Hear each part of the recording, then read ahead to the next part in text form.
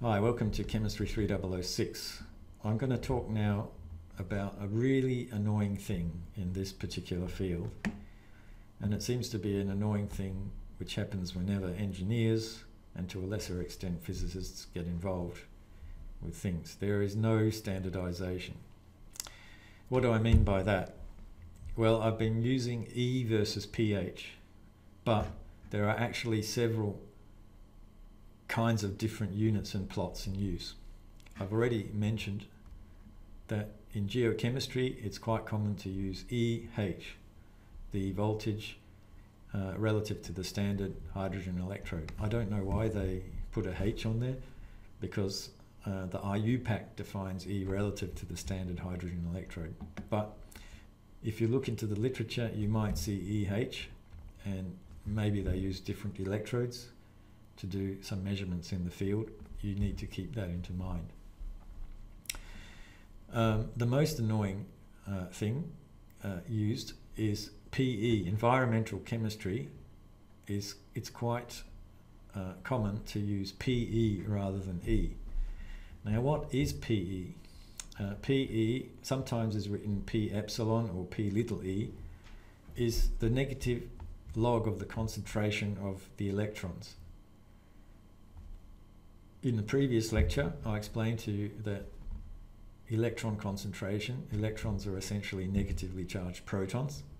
Well, if they're just negatively charged protons, and you can have a pH, negative log of the H plus concentration or activity, we can have PE, which is negative log of the electron concentration or electron activity.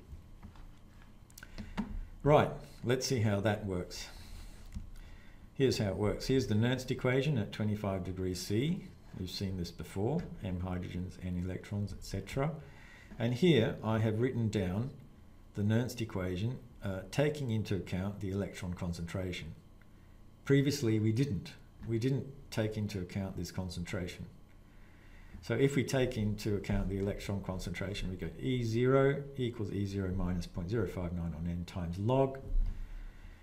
This part, B plus to the B divided by A plus to the A to the A, H plus to the M, and E concentration to the power N. Just as we removed, so that if we included E concentration, we would have it on the end here, ignoring this PE. Now we can take out the negative log of the electron concentration in exactly the same way as we took out the pH before. This time I'm leaving the H in here, just to make it simpler, and I'm taking out the PE. I'm leaving the pH in this constant over here. And this is what we get, 0.059 times PE. So there we have the electron concentration appearing explicitly in the Nernst equation. But it's a bit weird, so let's keep going to see what else we can discover about this PE.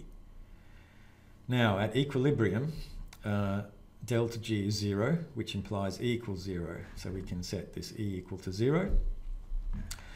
And then we know from thermodynamics that E0 is equal to RT on NF ln K. Or if we're using log base 10 and putting in the Faraday constant, 96,500, and the gas constant and the temperature 25 degrees, if we plug those in, we'll get, and base 10, we'll get 0.059 divided n times log 10K. So that's E0.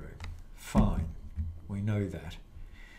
Let's substitute this E0 quantity back into the Nernst equation that we have had involving the electron concentration. So we whack that into there, and we would get 0.059 on n log K. Let's divide the whole equation by 0.059 and rearrange for PE, and the 0.059s will drop out, and we get PE equals 1 on n log K minus 1 on n log this quantity, some series of concentrations. If we compare this to the original Nernst equation, the one that's most normally used without electron concentrations, the one back in the previous slide, what we see is that PE is essentially just equal to E divided by 0.059, 16.9 times E, the voltage. So PE, rather counterintuitively, is directly proportional to E. Both of these things have the same units, volts. Well, not really, because this 0.059 has a particular set of units. It's actually dimensionless because it's a log of a dimensionless quantity, which is actually activity. And the only difference is that E and PE are different by a factor 16.9. So that's what PE is.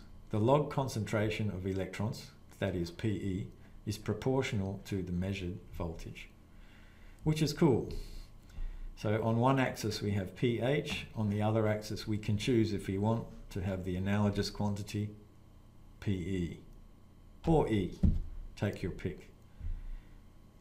See you later.